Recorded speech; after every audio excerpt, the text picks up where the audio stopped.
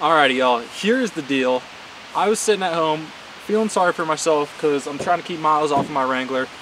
Have been like restricting my adventures just so that, you know, I don't put any more miles on before I sell the vehicle.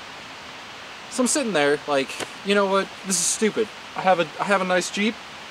I'm gonna use it as a nice Jeep. I looked up some spots, and something that's been on my list for a while now has been Lower Lewis Falls. So you can probably hear a little bit of a roar behind me. That's where we are today, is the Lewis River, Lower Lewis Falls off of Forest State Road 90, I think is what it is. I called to see if it was open. They said they hadn't heard anything, whether it got a bunch of snow or not. As you saw from the intro, it wasn't bad at all. Super easy to get here.